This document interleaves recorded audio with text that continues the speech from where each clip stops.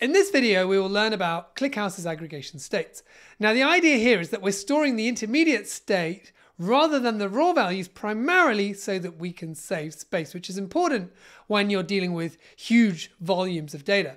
So to save intermediate state, we use a state combinator, which could be unique state to store a count of unique values or sum state to store a running count.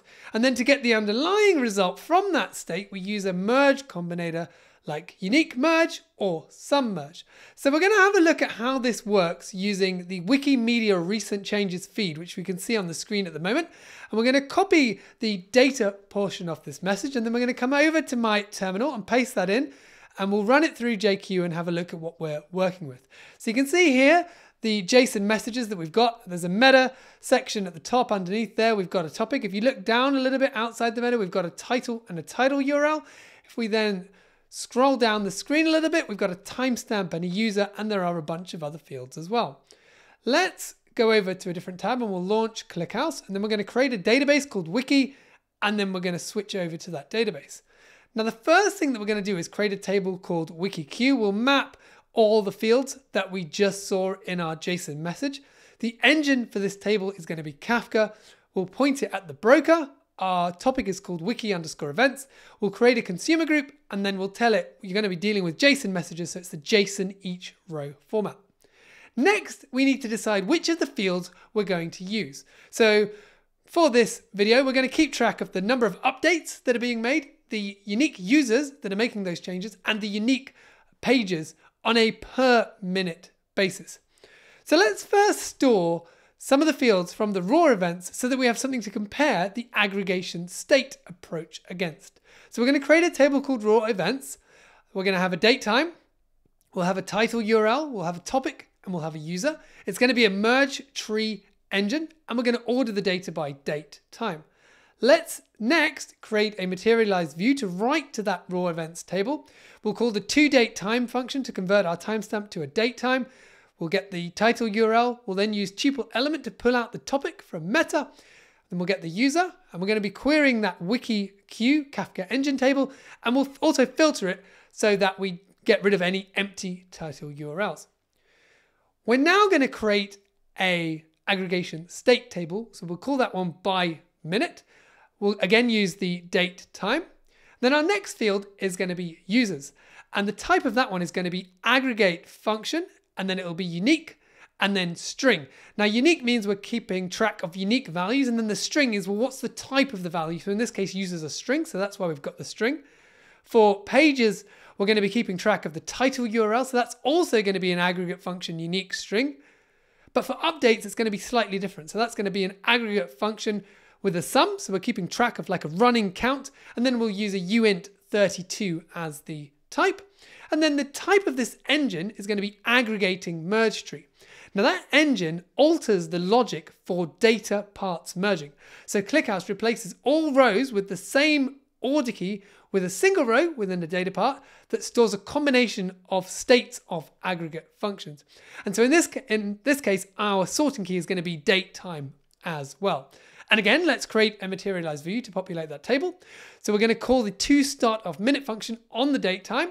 We'll then use the unique state function. So remember that's the state combinator that we talked about on the user. And that's our users field. We'll use unique state again on the title URL. So we're getting the state for unique titles. And then for the update, so that's our next one, it's going to be a sum state. And we're just going to pass in the number 1 in here. And then we're going to be querying the raw events table.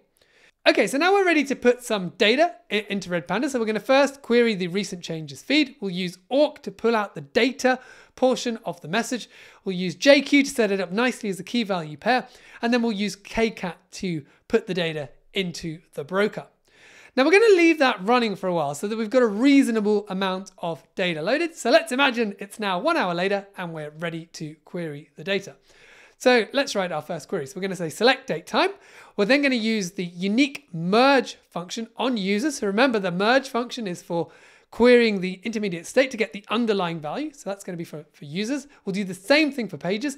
And then for the updates, we're going to use the sum merge function instead. And we're going to be querying our by minute table. And then let's return the results from there. And so you can see we've got the by minute by minute. We can see the number of users, unique users who made changes, the number of unique pages that were changed, and then the total number of updates that were made. Let's now do a quick check of those numbers against the raw data. So we'll first put our initial query into a CTE called aggregate, and let's just tab everything so it looks a bit nicer. And then we're going to write a second CTE called raw. And so that one's going to go to start of minute on the date time. We're going to count distinct users, count distinct title URLs, and then just an overall count from raw events. And then we're going to write a query that gets the date time, gets each of the values from the aggregate state table, each of the values from the raw table, and then we'll join the aggregate and raw tables together on the date time column. And you can see we get back the now minute by minute, and we can see on the left hand side we've got the aggregate state computed values, and on the right hand side we've got the raw computation, and those numbers are exactly the same. So that's working perfectly well. So we're storing this state for these metrics grouped by minute, but what's kind of fun is that we can also group the data by any coarser time packet. So for example, we could write a query that says, I'm going to group it by every 5 minutes instead of by every 1 minute. So we can write that. Again, we're going to use the unique merge functions to get the users and the pages. And again, submerge to get the updates from the by minute table, and we can get the top 10. And you can see here it's chunked by 5 minutes instead of 1. So 11:15, 11:10, 11:05, and so on.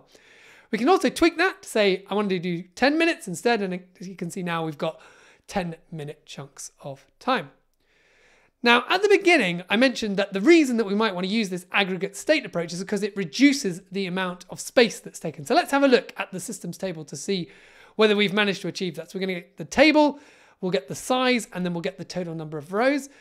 And then we're going to filter it so we get raw events and by minute tables. And you can see it comes back by minute. It's just over 500 KB. The raw events is 4 megs. It's about 7-8 times different. And you can also see the number of rows is significantly less in by minute. So if you liked this video, you might also like this one up here, where we learned all about ClickHouse's aggregate combinator functions.